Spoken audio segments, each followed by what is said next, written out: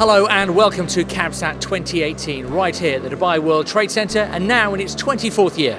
CABSAT is the region's #1 trade show for broadcast, film, satellite, radio and music, and it's a showcase for the latest content creation technology, and this year is no different. The show was opened by Sheikh Hashir bin Maktoum. Day1 saw the return of the Satellite Communications Conference, bringing together visionaries, government champions and industry influencers.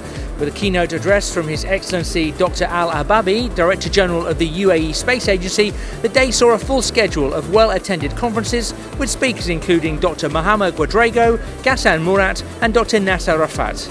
New this year, the Script to Screen in 48, a competition put together for passionate film production students who are looking to demonstrate their filmmaking skills.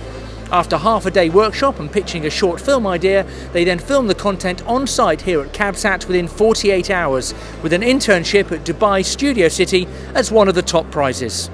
Off-site this year saw a full tour of Dubai Studio City, already a globally recognised hub for film and production and a major player in a worldwide market with Hollywood films, including the latest Star Trek instalment using these state-of-the-art sound stages and studios.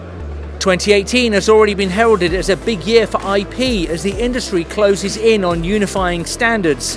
Ahead of this, the CABSAT IP Theatre, brought to us by IABM, hosted a number of industry experts presenting case studies and real-life scenarios relating to IP in broadcasts.